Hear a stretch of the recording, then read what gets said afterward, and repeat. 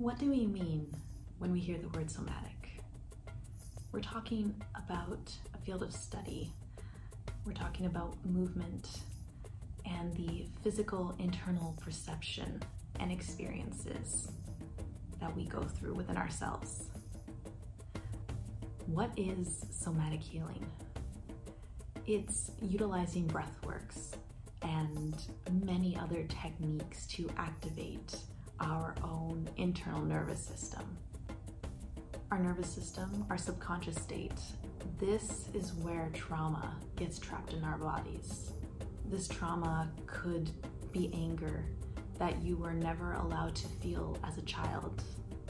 It could be unworthiness that you felt growing up. It could be any acute events between what someone has done to you or accidents that have happened. Somatic healing is essentially allowing the body to take over, to take the reins in holistic expression. It can look like crying, it can look like screaming, sometimes both, as you hand over the reins to your body and allow it to express itself in whatever way that it needs to. Neurogenic tremors are another way that the body is able to release the trauma and release its emotions. And this is very commonly seen in toddlers when they're having a meltdown. It's commonly seen in animals when they are shaking from anxiety. Sometimes these tremors can be so powerful that it gets to the point of levitation, when they're so strong that the limbs and the torso are literally lifting off of the ground. We all have built up tension and stress in our cellular memories. It's part of the human experience.